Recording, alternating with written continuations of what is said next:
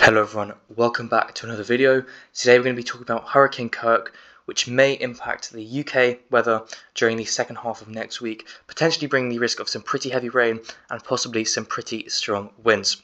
We'll start off though by looking at the National Hurricane Center forecast for the storm.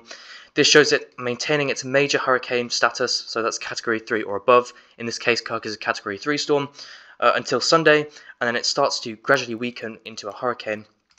And then by around Tuesday, the forecast is it will transition from being a tropical storm, so fueled by the ocean with lots of thunderstorms around the center, to an ex-tropical storm or a post-tropical cyclone, which is more fueled by temperature contrast, the jet stream, that kind of thing.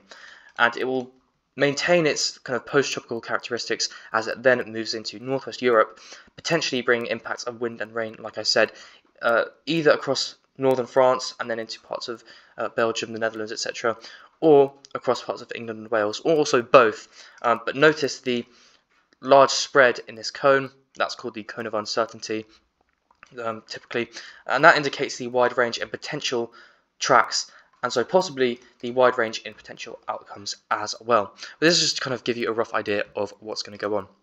In terms of the satellite imagery for Kirk, I thought we'd just take a look at this for fun.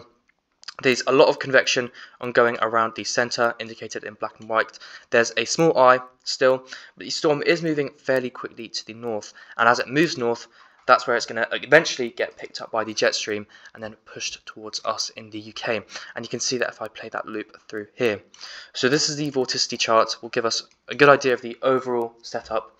And you can see Kirk is this ball of black across the southern Atlantic here. Also notice we have high pressure across the eastern Atlantic, high pressure across the Caribbean, and so the only natural track it can take is to the northwest, which it will do over the next few days, as you see there. And then what's going to start to happen is Kirk will feel the influence of the jet stream. Now the jet stream has been shifted unusually far south over these last couple of weeks, and as Kirk approaches, it's going to get picked up. It's also going to add energy to the jet stream, which we'll look at in a second, and eventually it's going to move to the east, which you saw on that forecast there. And so as that kind of transition occurs, you can see the vorticity is more spread out, it's less intense. This indicates it has become a post-tropical cyclone. But the potential interesting thing is, as it moves further to the north and east, it potentially will re-intensify and cause those wind and rain impacts, and you can see that the vorticity increasing there, though bear in mind that's just one weather run. In terms of the jet stream, this is the chart for now, and you can see there's Kirk, a strong hurricane. Well, actually this is a chart for previously, not now, sorry. But you can see what kind of happens as it interacts with the jet stream. It's got a lot of outflow on the northern side, and the latent heat release from the thunderstorms will actually add energy to the jet stream, and you're going to see this really occur as I play through the loop. There's that segment of outflow, and as it merges with the actual jet stream itself, it produces this band, this ribbon of very, very strong winds, looking at 170 to 180 knots there, so approaching 200 miles an hour. And when you often get these high energy bands of the jet stream, number one, the uncertainty in the weather models increases, and number two, the risk of rapidly deepening lows increases, and we're potentially going to see both of those things shortly. So then, as you play through the loop, you can see that kind of zone of strong winds moves to the east, but leaves a sort of split flow pattern where you've got this segment of the jet stream to the south and the segment of the jet stream to the north. And in those split flow patterns, where you get a low pressure in between the two, that can often lead to rapid strengthening, because there's a lot of divergence, and divergence aloft leads to air rushing in at the surface to fill the gap. It rises, and so the pressure lowers, and you get this strong storm. In terms of what this might look like, I'll show you one GFS run to give you an idea of the possible solutions. So yeah, this is the 6 o'clock GFS run. Now, like I said, there's uncertainty, so take this with a kind of grain of salt. You can see what might happen is the storm approaches from the south and then moves into France, or along the channel, sorry, as a 960 millibar low, which is pretty deep, but also notice all the heavy rain on the northern side. And while, like I said, take this with a grain of salt, because there's a lot of uncertainty, we do know for a fact that there will be heavy rain wherever the storm is. And that's because it's dragging up all of this tropical air. There's a lot of kind of unusual warmth as well. Actually, this is showing the above average moisture in the atmosphere in green, and where you've got a lot of moisture and then the lift which will occur along the kind of warm front, what's going to happen is you get rising air kind of cooling and condensing with the moisture, and that leads to large bands of rain and potentially heavy rain as well if that vertical motion is really strong. And while we don't know where the heavy rain will be, we do know it will be on the northern side of the low. So if that's a path through the channel, that's going to be through southern England and Wales. If that's a path through the central of England, that's going to be through the Midlands, Wales, into parts of northern England.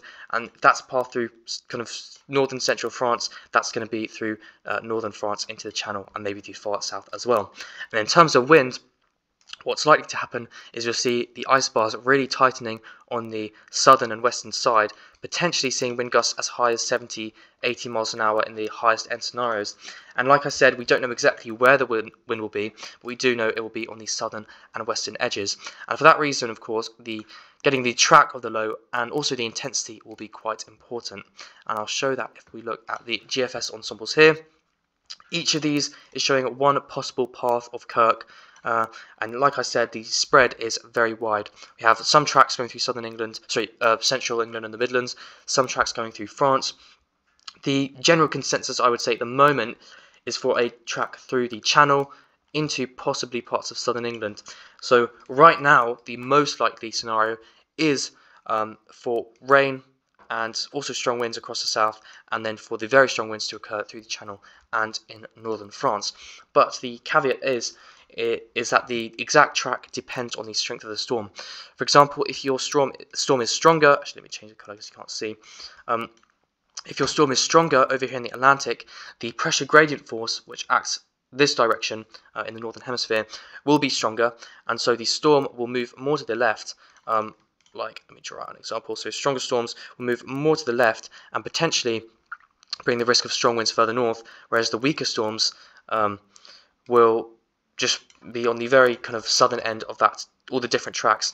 And so that's why kind of understanding the intensity in track is going to be very important, especially if you think about it. The stronger storm then also brings much stronger winds further north. So for us, at least, that'll be a very high impact scenario. The issue is it's quite hard to anticipate well where those kind of the best where the strongest storms will be, and if that strongest highest end scenario will actually come to fruition. And that's because the actual dynamics of the jet stream, as we come down to kind of Wednesday evening, when the storm is likely to be moving through, I'll just show you there. Yeah, so overnight Wednesday into Thursday is when we're expecting that storm to be moving through.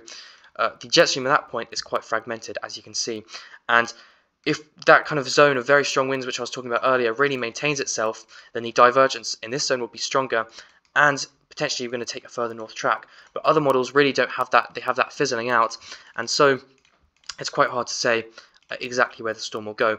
And the kind of only real solution to that is just to wait a few days, wait until Kirk has transitioned from tropical to ex-tropical, and by that point we're probably going to have a much better idea. But I would be watching the models very, very closely, especially if we look at some of these the members, to get an idea of the different possible scenarios that are on the table. For example, this is number 5, and that shows a very rapidly deepening low moving through the channel, likely to bring some very large waves as well. I didn't mention that earlier, but that's definitely a possibility. And you notice this is just one scenario, but look how strong the ice bars get on that southern and western side, and that would bring very strong winds even both in northern France and southern England. Now this is one potential scenario which relied on the much stronger segment of the jet stream, which I was talking about earlier. Notice how strong both those segments are, and we get proper divergence ongoing here, weak in the middle and then very strong on both sides. So this is very conducive to rapid deepening, and we'll probably see a northerly track for this. But if I show you other members, so I don't know, let's check number 1, number 2. Oh, so those are quite divergent as well, and that's further north. Let's check 23 or 24. I mean, to be fair, they are actually all showing a fairly strong segment on that northern end. But if I just run through these, you really do get the idea of how different the jet stream is. You can see all of these scenarios have a different pattern, a different orientation, and because the exact orientation is so crucial to having very rapid deepening, it's just really hard to say when and how and what kind of deepening is going to occur. I mean, take this one as an example. The divergence on this is a lot less strong. I mean, it's over there, and so also the timing is different, so the track of the lows will be different. And if I show you the different scenarios of the mean sea level pressure, you can see they're kind of all over the place in both timing and kind of location. So I mean, there definitely is a preference for the channel, I'd say, but the difference, because the pressure gradient will be so tight on the southern edge of that storm. I mean, look, there's a good example of a weak one. But because the pressure gradient is going to be so tight on the southern end of this storm, if I show you, yeah, let's just look at the GFS. The difference, even small distances in the track will make, is going to be quite large in terms of impacts. So if you look, there's a very tight isobars. If that's just 50 to 100 miles further north, you're looking at Kent, the southeast, even London, getting very strong winds, or it could just stay in the channel. So that's why the kind of potential impacts are so large, and why it just really needs to have a lot of close watching over the next few days on these models. And if I run through, you do get an idea of the amount of variation in the exact scenarios. You can see further north, further east, further south, weaker, all of it is there. The main themes, though, I would say, is the risk for very heavy rain on the northern side, potentially, if this were to occur, 50 to 100 millimeters, whoever gets under that rain band, whether that's southern England, which is the most likely area at the moment, northern France, areas further north. That's one thing to look at. And then also the risk of winds, 60, 70, potentially even more on the southern side of that low, whether that is across northern France or southern England. But either way, it looks like we're going to get impacted in some form, and potentially those impacts could be significant. So stay up to date with the forecast. I'll try and do videos every day on the storm due to the unusual nature. And thank you very much for watching, and have a good day. Bye-bye.